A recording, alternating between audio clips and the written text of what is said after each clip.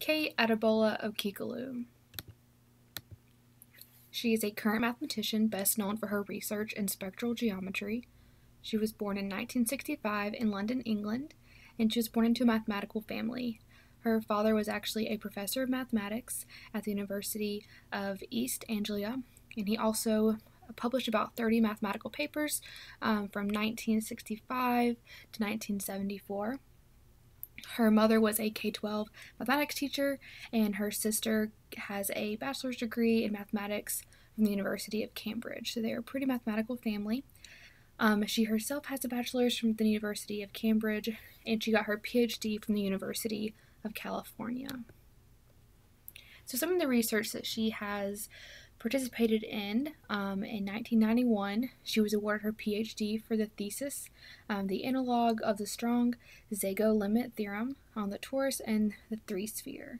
She has published 3 joint papers, and you can read the names of those. The advances in the time period, so these are just a few things that influenced the mathematical findings of Okikiolu. So in 1982, Mandelbrot publishes The Fractal Geometry of Nature, and I included this because a lot of what Okikiolu researches does have to do with geometry, so that was pretty interesting that just in the decade before, there's already some things, the geometry they're working on. In 1992, Xing-Tung Yao is awarded a Fields Medal for contribution to partial differential equations, which is one of the areas that Okikiolu did a lot of research in. And then in 1989, Bourgain solves long-standing problem in harmonic analysis.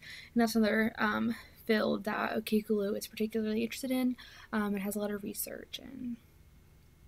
So most of our current research is in spectral geometry, specifically the properties of the Laplacian on closed compact Riemannian manifolds under all smooth perturbations, centers around the frequencies at which an object vibrates.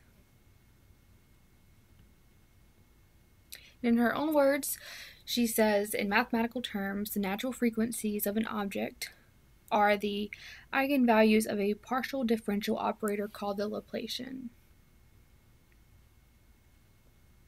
So some K-12 connections.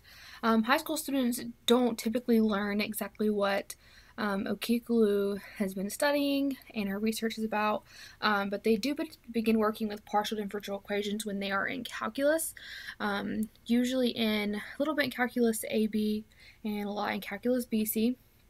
They also cover Riemann sums, and this is not a lot of what her research is about, but these are just some main building blocks to kind of build to what her research it covers. And some interesting facts. So she actually has a project that I thought was pretty neat. She kind of gives back to the community. She received an award where she aimed to fund workshops and make videos and math lessons for K-12 students. She wanted this project to introduce them to current problems in geometric analysis. And she was also the first Black recipient of the Sloan Research Fellowship.